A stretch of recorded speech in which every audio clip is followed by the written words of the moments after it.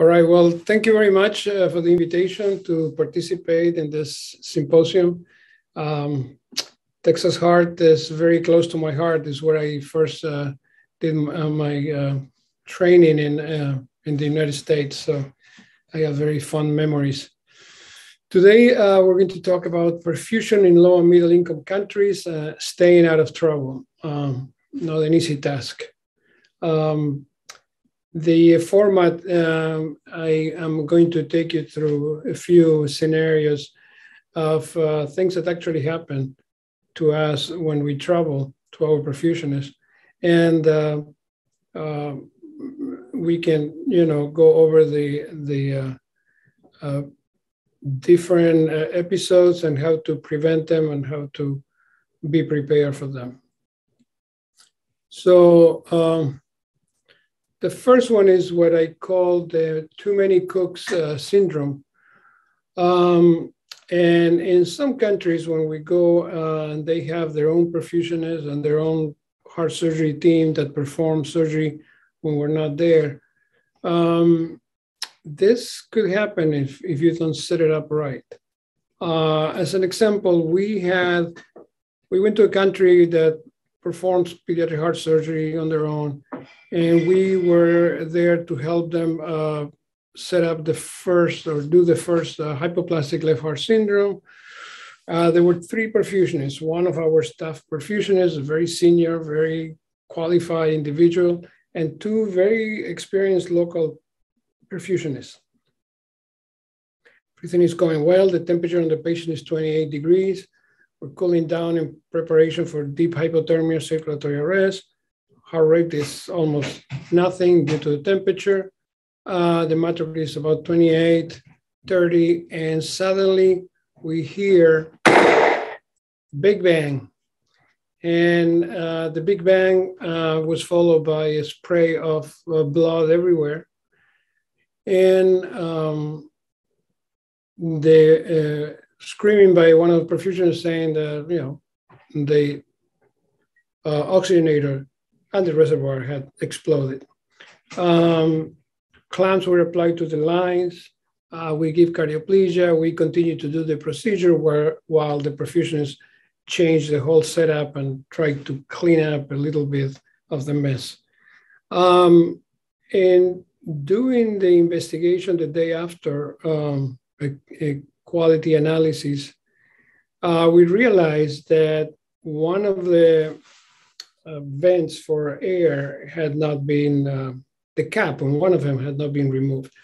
Therefore, air was building up pressure up to the point in which it cracked the whole system and sprayed blood everywhere. So the 2 take-home lessons for this event was that there were too many cooks. All of them were doing everything, and because they're all qualified, and this happens in every circumstance, every scenario in which all the people involved are very qualified, everybody counts like on everybody else to do the right thing, and you stop paying attention as if you were the only person there. And that brings it to what I always bring out in those countries. It's not the same to be responsible than to be accountable. We had 3 very responsible individuals. Nobody was accountable for who was the perfusionist for the case. Interestingly enough, accountable is not a word that is easy to translate rather, to any other languages or to many languages. The other concept that especially is important for young perfusionists, there's a phenomenon called the cognitive tunnel vision. It happens to surgeons. You're so concentrated in doing your task that you are not paying attention to the rest.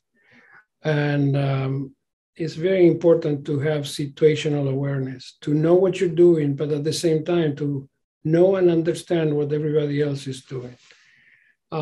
So from that trip on, at least when I travel, even if there are more than 2 or 3 perfusionists, all eager to learn, we decide ahead of the perfusion, who's going to be responsible and accountable for setting up the system, and who is going to be answering one-to-one with the surgeon regarding any problems that may occur during the perfusion. That's extremely, extremely important. On the second example, let's talk a little bit about cardioplegia. As you know, the history of congenital heart surgery, particularly neonatal cardiac surgery, changed dramatically after the introduction of the del nido cardioplegia. I don't need to go over the formula with you. You're all familiar. You probably all use it. But you do know that it's based on a solution of plasma light. And plasma light is extremely, extremely expensive in any country. Well, it's not even available in most countries. But when it is available, it is about $300 or so a bag. So you will not have this unless you smuggle in your luggage bags of plasma light. And I have done it, and it's pretty heavy. But you're going to be offered two solutions to replace plasma light in order to make the del nido cardioplegia. One is lactated ringer, and the other one is sodium chloride. My preference, and the preference of many people I work with, many perfusionists, is to use sodium chloride. In this table, I don't think it's very complicated, but you can see the different components of each one of the solutions. And a normal saline is just sodium and water. Lactate has two different types of sodium chloride and lactate. It has potassium and it has calcium.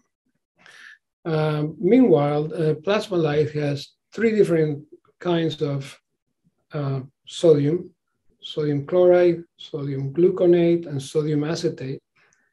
It has some potassium, but most importantly, it has absolutely no calcium. And that's one of the number one advantage of using normal saline. Calcium, and if you talk to a senior perfusionist, I have seen it myself 30 years ago, when cardioplegias were handmade and somebody had put calcium or too much calcium in it, and you had the stone heart. Just ask people around you what stone heart is and what it looks like, and how awful of a complication that is. And believe me, you don't want calcium anywhere close to your cardioplegia. The second difference is plasma light already has magnesium, which has to be added to saline or to the lactate if you were to use lactate ringer. The other advantage of the saline is that the pH is closer to normal as it is the one for plasma light. And the same happens with the osmolarity, which is closer to normal as it happens with plasma light. So we have been using, so this is the formula that we use to reconstitute the cardioplegia del nido when we use saline. You all have it somewhere, so we don't need to spend time there. We switched to do all our patients with del nido cardioplegia in June 2016. So in reviewing the 100 patients before using del nido, we were using St. Thomas. In reviewing the 100 patients before and the first 100 patients, these are all 208 consecutive patients, comparing St. Thomas to del nido with saline. We were able to see a few things, nothing significant, which is a good thing. The mortality is about the same, slightly higher with St. Thomas, with non-statistical significance. Although I have to make the observation that in the group of the nido patients, there were 9 neonates, while there was no neonate in the St. Thomas. So I suspect that if these groups were bigger than 104 each, we will begin to see a tendency, and you can see it there, 8 compared to 5%. The extubation, and we call early extubation any extubation that happens less than 6 hours upon arrival in the ICU, or extubations in the operating room. We're about the same, with a median of 1.5 hours and compared to 4.5. Now, again, this patients with median of 4.5 that may look like longer had neonates in them. So, and the inotropic support was practically identical. So no statistically significance on any of these variables. What is really important is to observe what happens after 45 minutes of cross clamp, because to do an atrial septal defect or a ventricular septal defect with cross clamps of 10, 15, 20, 30 minutes is irrelevant what you use. But when the cross clamp goes above 45 minutes, it's more important to have good protection of the heart. And I will make 2 observations here, none of them with statistical relevance, but showing a trend. The mortality was higher for patients on the St. Thomas group than patients with the nido. Again, small numbers, not significant, but significant enough empirically, 21% compared to 7.5%. These are only 37 patients on one group, 53 in the other group. The second difference is on the inotropic support. Maybe something there. 24 hours later, almost 60% of the St. Thomas patients were still receiving inotropes.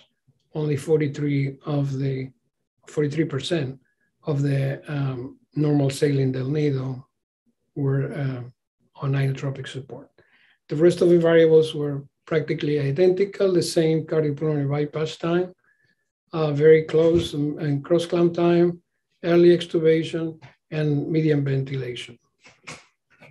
So in conclusion, we decided that at least using del nido based on normal saline is not inferior to using what we used to use, which is a St. Thomas solution. And since then, we have instituted using del nido in all our cases.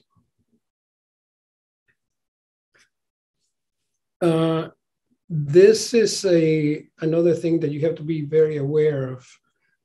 As a perfusionist, you manage these 2 drugs every day, the main drugs that you will be using.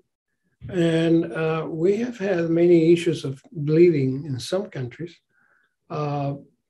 particularly when we don't use drugs manufactured in Western countries.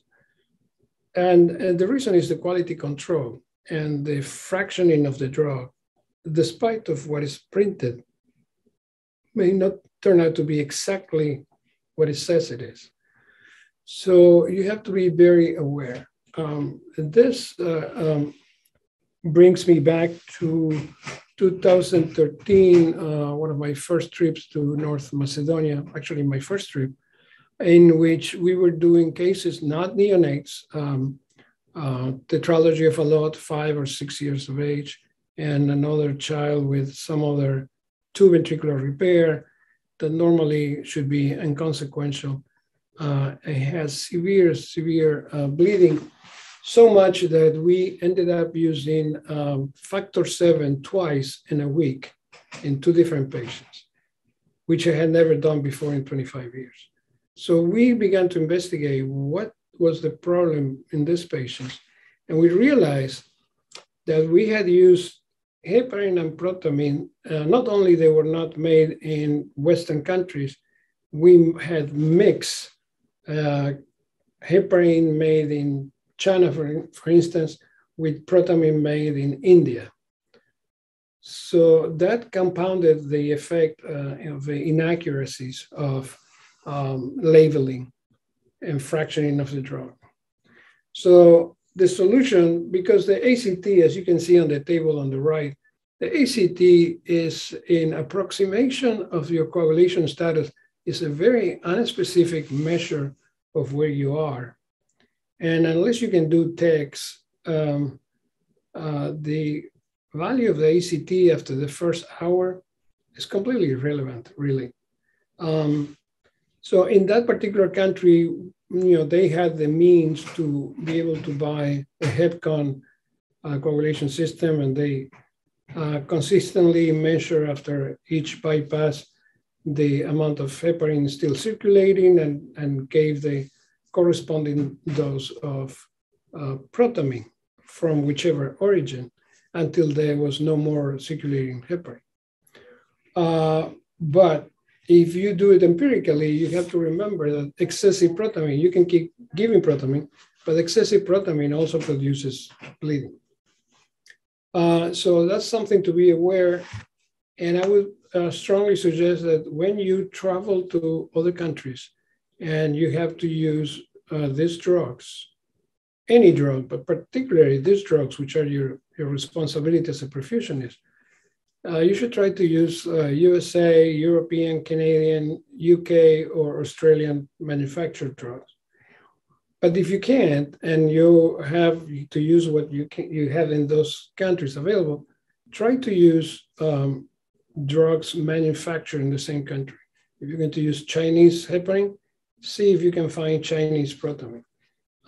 If you're going to use Indian manufactured heparin, use Indian manufactured protamine.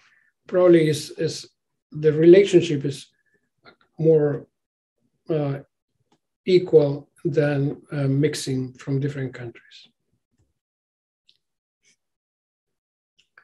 Something that affects you peripherally is the fact that in many countries, as it was here in America before 1989, the only product available is whole blood, taken from family members the morning or the day before the surgery.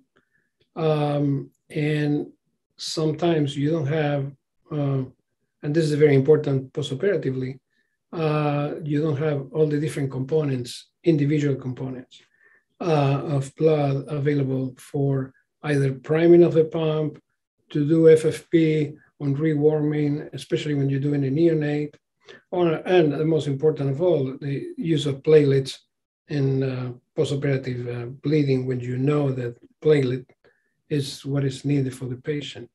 I have personally, and many of us have the same experience of being in a country in which there were not platelets when you ask for it.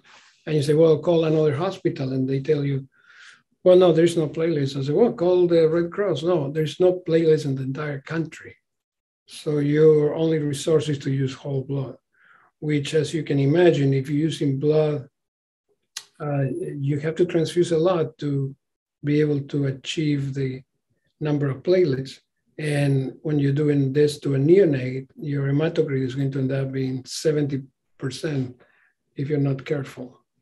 Regardless of what you have or you don't have, my strong recommendation would be that whether you use whole blood for blood priming or if you use packed cells, you always check the potassium concentration, even if they tell you this is fresh blood from yesterday, because it's always higher than you expect to be.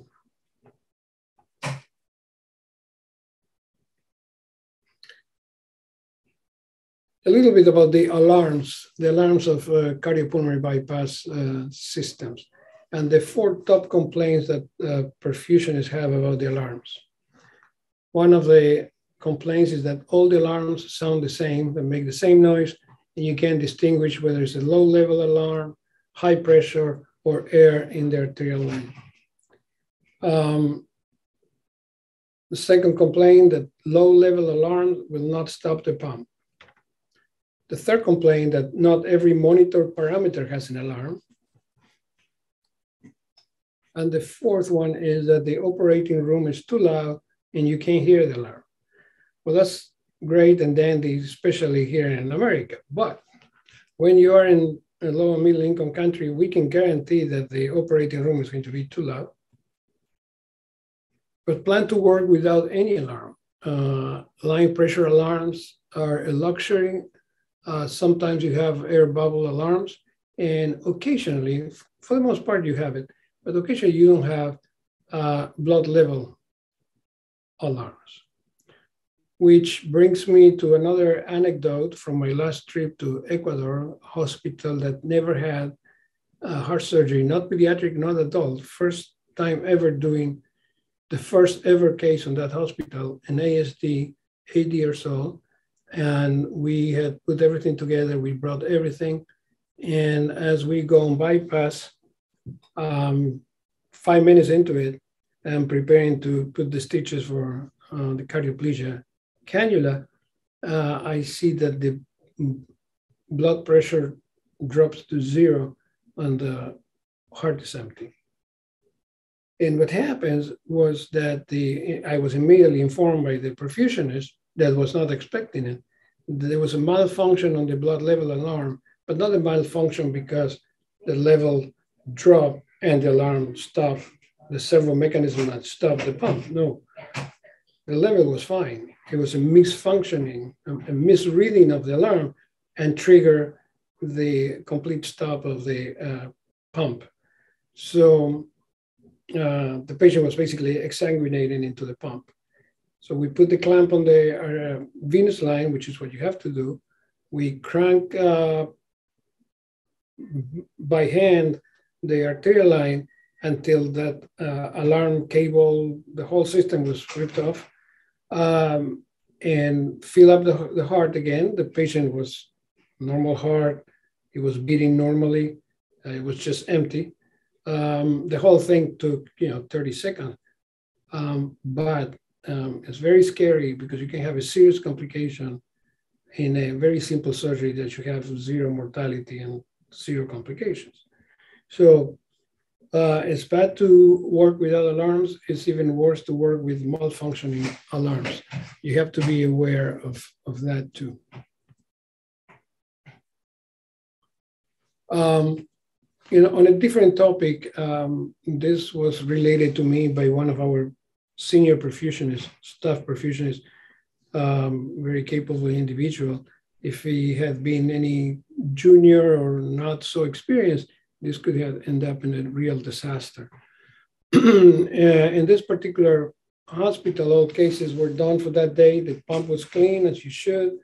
The heater and cooler unit was clean, and it was filled with sterile water, or what they thought was sterile water. So he comes the next morning, the heater cooler has been filled up overnight. He prepares everything for the first case, and it's a small child, so it's a blood prime pump. And he begins to circulate it to make sure everything is working. And he detected a reddish color in the tubing going between the oxygenator unit and the heater cooler. So he stopped, throw away the whole system, empty the heater cooler, everything new, delay the case, of course. What happened is that sterile water was not sterile water, it was sodium bicarbonate. And the sodium bicarbonate solution had destroyed the membrane and had allowed the blood to go into the heating cooler tubing. Is one of those oxygenators in which everything is polyurethane, there's no metal. In any case, number one, if the priming had been with clear fluid, nobody could have detected that. And this patient would have been perfused with a solution of bicarbonate and probably would have had serious problems with oxygenation and with alkalosis. So that's number one.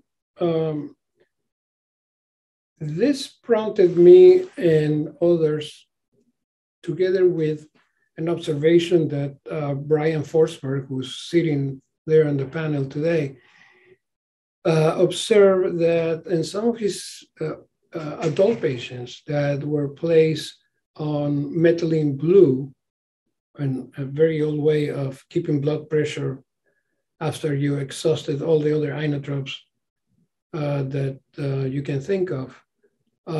These end-stage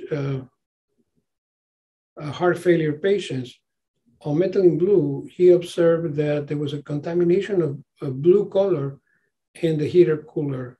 So we proceeded to do some in vitro research in Florida, and we realized this is for cold storage of the units for ECMO. We realized that after 13 days of storage, some chemicals like methylene blue, like bicarbonate, may seriously damage the membrane, allowing the passage of substances between the two circuits that should be completely isolated. And that led us to be able to publish that data, and the intention was to make people aware that there could be other chemicals. I mean, we know for sure there are other chemicals that are used in cleaning the heater cooler that had potential deleterious effect on the membrane per se. So that's a very important, I would recommend that you read this just for reference and to start thinking in a different way. Not everything is safe that you think is safe. We should question whether other chemical compounds currently recommended for cleaning the heater cooler units may be able to interact with the polyurethane membrane and do damage. And finally, it's more like an empirical thing, but if you haven't experienced it, this would be good for you to know. When operating in low and middle income countries in severely cyanotic patients, we're talking about patients with hematocrits of 65, patients who have saturations that equal their hematocrit. You know, I recently operated a child from Afghanistan. Her hematocrit was 68 and her saturations were 68. Upon termination of cardiopulmonary bypasses, as everything is fixed, you know, whether it's a old tetralogy of Fallot, completion of a Fontan, whatever surgery that your surgeon is doing, you should try to match the post-pump to the pre-op hematocrit. And this will facilitate the postoperative management. And this is something that surgeons sometimes are not aware of, and you should not be shy to interact and to make them aware of this. The thing, and this is, there's no proven, you know, we're trying to find a way to measure this, but we know that when you have a cyanosis for a long time, you develop more capillaries due to the low oxygen in all your tissues. And those capillaries are filled with this high hematocrit blood. If you fix the patient and the patient now can have a normal saturation and you come off bypass, but you give the patient a normal hematocrit, 35, 40, a bunch of those capillaries are going to be empty, and there's not enough albumin or vasoconstrictors or saline or anything that you can give that it will fill up that bed the way that high hematocrit does. And it will make a very difficult postoperative management. And if you are with Western trained surgeons, nurses, intensivists, and you know, they're not used to thinking in these terms, they may end up with a serious complication because it's something that we here in this country, we don't see the 68% or 70% hematocrits every day. So that's just anecdotal, no papers, but that's experience, and I would recommend that you look into it. So in closing, thanks again for the opportunity to give you this presentation. I hope that we are live there to be able to answer any questions. I'm sure you're wondering why my map is upside down. There's an explanation for that. And thank you again for the opportunity to talk at this very nice meeting. Thanks.